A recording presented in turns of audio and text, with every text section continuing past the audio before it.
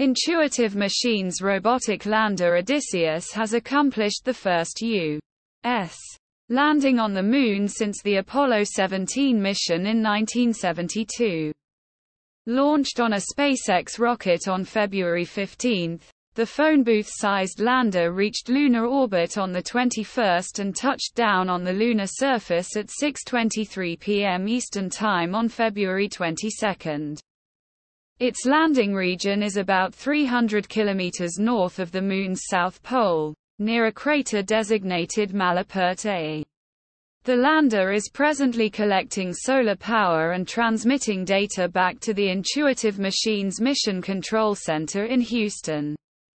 The mission marks the first commercial uncrewed landing on the Moon. Prior to landing, Odysseus' camera captured this extreme wide-angle image.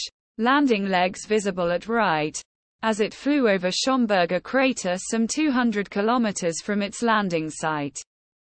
Odysseus was still about 10 kilometers above the lunar surface.